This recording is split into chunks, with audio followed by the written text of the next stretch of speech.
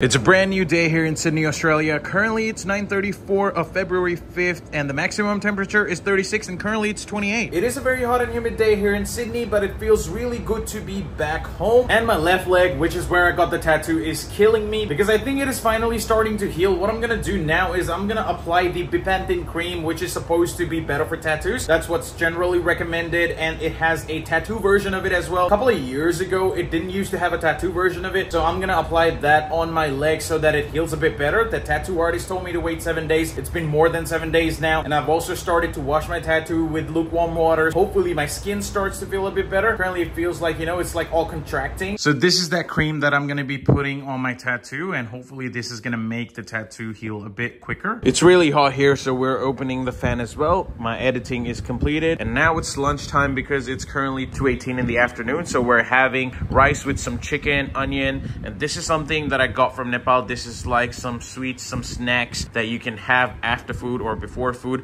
This is what we call titora. It's a lapsi candy. Lapsi is, I don't know, I'll put the translation there. And we also have something called kattu. It's like a dried plum. And also I've put the bepanthen cream on my tattoo, so now it's looking much more darker and much more refined. It's currently 5:43 in the evening, and we've been constantly sleeping and waking up, sleeping and waking up because we're very tired. I don't know. At least I have a day off tomorrow. She has to go. I think she might also have to do a sick leave or something, because yeah, the whole body is like heavily tired. So currently it's 6:46 in the afternoon and my watch is dead. So what I'm gonna do is I'm gonna have my evening tea with some snacks, and then I'm gonna have to charge my watch as well. I still haven't taken out all the cables from my tech bag, so I need to do that, and then I need to charge it. Time for me to do my nightly ritual, and finally doing at my home after 7 days. It feels good. So gonna do this, and then only gonna have dinner.